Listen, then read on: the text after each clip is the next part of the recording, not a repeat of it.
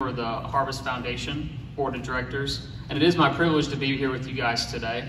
I am speaking on behalf of Kelvin. Unfortunately, he cannot make it today, but he does send his regards and is excited about the initiative as it marks a significant step forward for Martinsville and Henry County. In our community, the Martinsville and Henry County YMCA represents more than a building. It is a place where families gather, children thrive, and individuals of all ages will find the support they need to live healthier and happier lives. At Harvest, we share many of the same values and commitments to Martinsville and Henry County.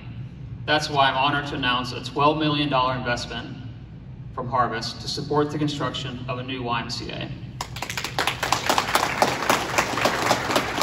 which we believe will be a transformative project for our community. Board members, Y board members.